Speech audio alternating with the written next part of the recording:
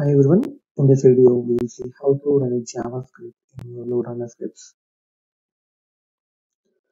For this example, I'm creating a simple HTML script, simple web or HTML protocol script. Uh, so in this script, just before starting the example, just I want to give a few points to be noted. Like the JavaScript can be executed only in web HTTP or HTML protocol or Ajax Trueplane protocol. So Ajax Trueplane protocol will give you just getting an element and just getting a hidden values or this kind of information. But in HTML script, web protocol script, basically it's web protocol script, and you can execute a JavaScript which are not relevant to document and window. Okay, so now let's get into the scripting part. So first, uh, let me I have added some examples here. So now, yeah, if you come to this script running in LabJS instead, so this is a function actually which we use to run your JavaScript in in LoadRunner. So why the question comes, why we need to run a JavaScript in LoadRunner? Let's take an example like you have a scenario like encoding your password when logging, or sending a encoded card number in your payment gateway, or when you have something that you need to be done from the front end and send it in your report body or in your request or request headers, so this will help. So now if you see this, so now we have web underscore j. This is a function which will help us to run your JavaScript. So this is the code what you want to run it. So we have multiple arguments in this web underscore js and the web js underscore run. So the first argument is a code which you want to run. Okay. Uh, you can add file here and you can add the code here. So from the file you will have the code from, you will have the uh, like if you have a code in your file, you can pass that file here directly to execute, or you can give the lines of code which to be uh, triggered or executed. And this is source file from where I want to run it. Okay, so you are running some addition function in your code. So if you want to, uh, you can directly add c equal to a plus b in this function, or if you want to call already predefined function which you have in already library, then you need to call that function here and add the library file here. And so this will, one more point to highlight here is LoadRunner will not download the JS if you give it directly the web URL like http slash domain name slash the file name. So that will not will be downloaded by LoadRunner dynamically, and it won't execute. So for that, what you need to do is like you need to download the JS file into your local, and by right clicking on extra file, create a new file, add your JS with complete extension, and then after adding that, you can see the files here. So this was a cryptojs is a source library file which I'm using to encode encode, and this is the encode dot password is a my method which my function which I have given here to encrypt that value.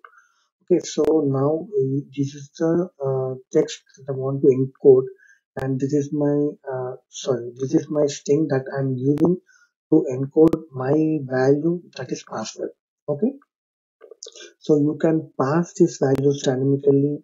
We can pass these values dynamically by using lr eval string, so that you can the functions we can use, and we can pass it from a parameter. We can pull the values from a parameter, and you can make it more even dynamic to send your passwords dynamically. Okay, so that is not a concern. So for time being, I have hard coded this. and this is a cryptojs file which I am using to encrypt my password. Okay, and I'm returning the encrypted password. So now if you go to the action, so here the first web underscore run, I have imported the library.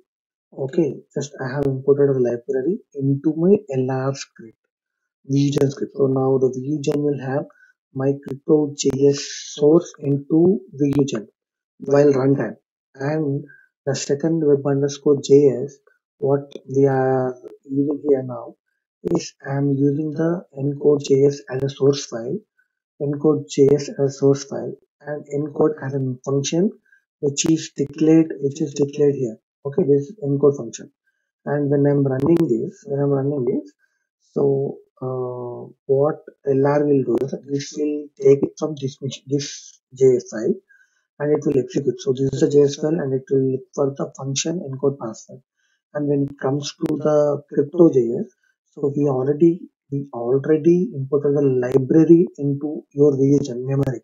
So that will look for the JS already you imported and it will execute the required the JS and it will return the value. So here you're returning the value and in the LR you are saying that result param. So now if you see that difference, the first function, first web underscore JS run and second web JS underscore run.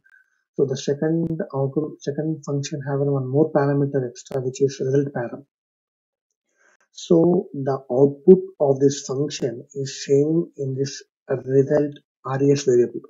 So let's run it once. I'm running it.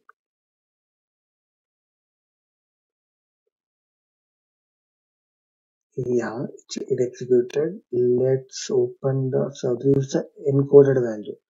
This is the encoded value. So I'm making a note again. So JS and LoadRunner will not execute the in-memory functions. And the second point is you need to modify the JS files if there is any code related document dot or window dot code. So because the LoadRunner will don't understand the document and window objects, so you need to replace that lines with your respective statements, and you need to run it. So and the third point, what I want to confirm is that unless you won't do web underscore reset, we have another function which is called web js underscore reset. So if you don't use web underscore reset, it will not clear the already imported JS. So if you use this line in between the two functions, then you will see the exception and you will see the failure because this encode.js is using crypto.js file and which is don't know where it is. So if it was imported initially and I'm resetting it, so when you reset it, LoadRunner will clear the JS memory and again it will run. So when it's running, it will not find crypto.js which you already imported before. So make sure you are using your web underscore JS reset at right place. So yeah, so this is how we need to execute our JavaScript and LoadRunner. Thanks for listening this.